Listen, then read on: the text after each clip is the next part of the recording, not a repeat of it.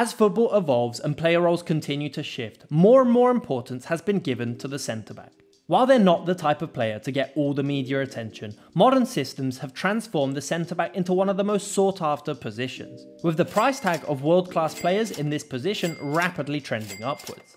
This trend has been led by the rise in possession football and the increased popularity of building from the back, meaning the ball-playing centre-back has become a core element of any successful team. The list of world-class players in this position is constantly expanding. So, to get a good understanding of the different styles of play, we're going to be taking a look at 3 players from this graph that have their own unique approach to this role. Let's take a look. Welcome back to Football Meta. As a reminder, all stats in this video are brought to you by Soccerman, so make sure to check out their brand new X-Value platform for in-depth metrics from over 17 different leagues across the globe. The link is in the description down below. Now, before we go any further, it's important to understand the main requirements of this position. As you can guess from the name, a ball-playing centre-back is a defender who excels in ball progression.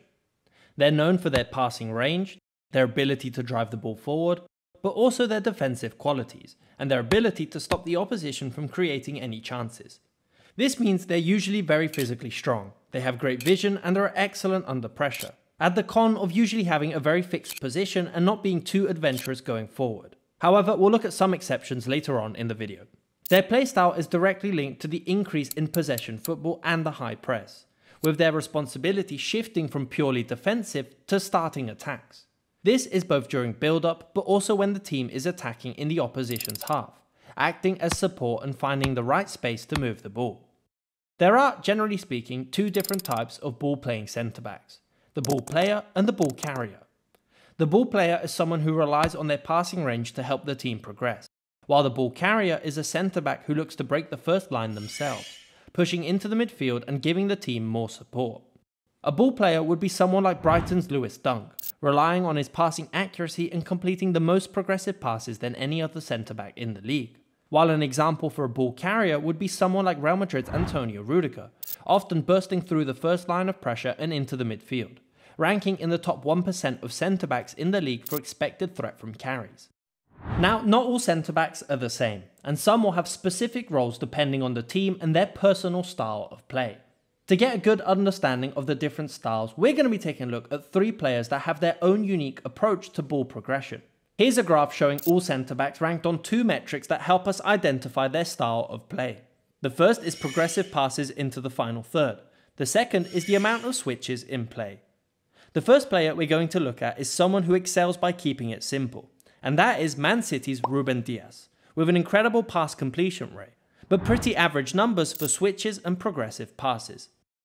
Ruben Dias was crucial in Man City's season, and the majority of attacks would start through him. He boasts one of the best pass completion rates in the league, while also completing the most passes per 100 touches than any other player. But while his passing is accurate, it's rarely extremely progressive, and his style mostly allows other players to gain more of an advantage. The key word for understanding his style is patience. He rarely panics when being closed down, and invites pressure to free space for other players. When watching Man City build their attacks, one thing Dias does is wait patiently with the ball and slowly move towards the striker. He does this because Man City want to play centrally. They want to exploit their technical midfielders, and so by moving the ball slowly towards the opposition striker, Dias's objective is to lure him off his line and free up space for a pass forward. This forces a choice from the opposition. If they close him down, then it opens up central channels. If they don't, then he can simply push forward or move the ball out wide. Here's an example of Rashford defending well and not giving a central option. As soon as he steps out, he moves the ball out wide. While here is an example against Jadon Sancho being slightly more impatient, who rushes towards him and frees up this central pass. He does this even in his own box. For example, this clip here, rather than receiving the ball and instantly moving it forward, he waits a second longer just so Rashford can close him down before moving it back, giving the goalkeeper more time to make the play and allow Walker to pick up a position out wide.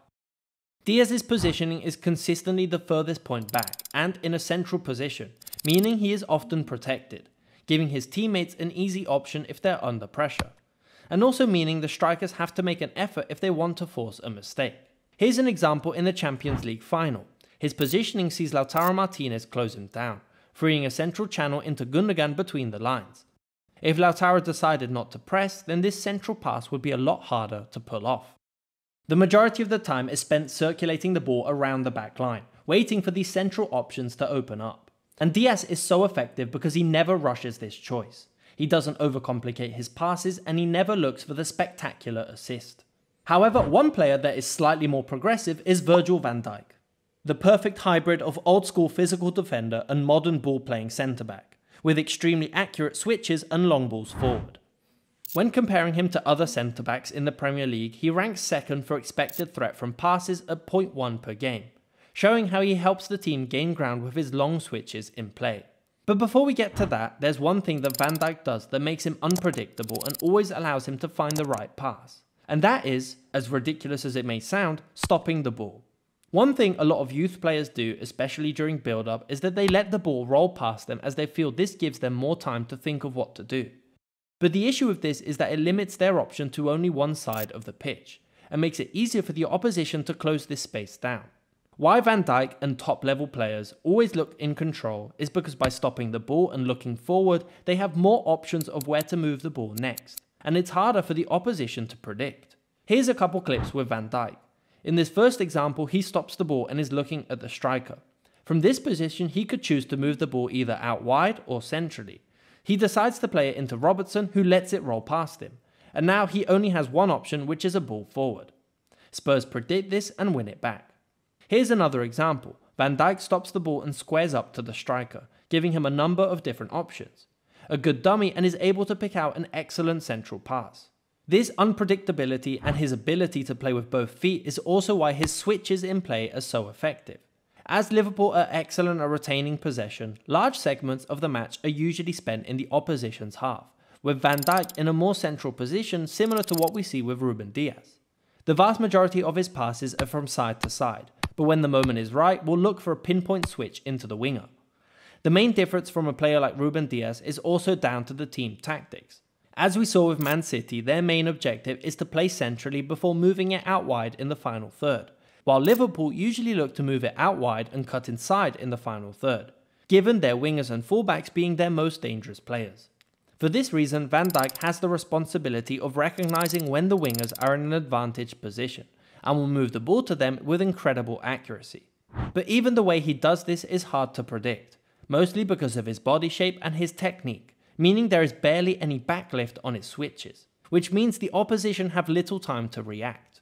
He's also capable of doing this with his left foot, as we can see here with his excellent ball into space for Robertson. Van Dijk rarely pushes up, and his positioning as the furthest point back is also to provide cover when needed. As above all, he's also an excellent defender. Finally, the third player we're going to be looking at is someone who has a completely different approach compared to the previous two, and that is Inter's Alessandro Bastoni. The stats speak for themselves, and Bastoni ranks first amongst centre-backs in the Serie A for progressive passes and expected threat from passes. The key word for Dias is patience, for Van Dijk it's unpredictability, and for Bastoni it's vision. Even when Inter are being pressed high up the pitch, you'll often see Bastoni play these incredibly long direct balls into the striker, and instantly helps the team gain ground. But even in less direct plays, he is crucial in Inzaghi's system for helping the team progress. As Inter line up in a 3-5-2, Bastoni starts as the left centre-back, giving him more freedom to push up in the inside channel. While for Dias or Van Dijk their objective is to dictate build-up, Bastoni is looked for as the player that will get the team to transition from build-up to attack, breaking lines and picking out the forwards. Not only does he do this with his passing range, but will also carry the ball forward and break the lines himself if there's space to do so, picking up a position in the central channel and creating links with the strikers and the wingback. In fact, by taking a look at his pass map, we can see how a lot of his more dangerous passes come from this area on the edge of the box, something rarely seen in a centre-back. However, this offensive mentality does come at a cost of his defensive ability, ranking relatively low for tackles and interceptions, compared to players in his position. Having said that, he still remains the perfect hybrid player to suit the needs of the modern game. These are just 3 of the best ball-playing centre-backs in the modern game, but let me know in the comments down below who your favourite centre-back is. If you enjoyed this video, why not check out this video on automated plays, and how it's transformed the way teams look to build from the back. As always, if you enjoyed this content, then please leave a like and subscribe for more. Thanks for watching.